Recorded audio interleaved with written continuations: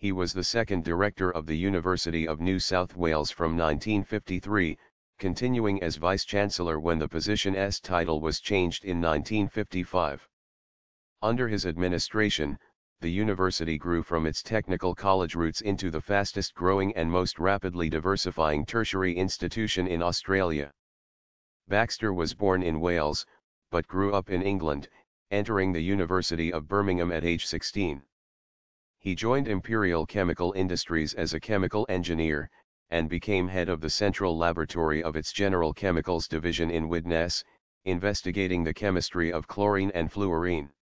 He was elected to the Widnes Municipal Council in 1939, a seat he held until 1949.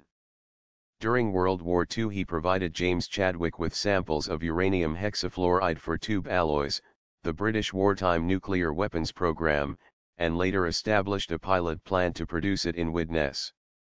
In 1944, in response to a request from the Americans for someone with expertise in both uranium chemistry and industrial operations, he went to Oak Ridge, Tennessee, to assist the Manhattan Project.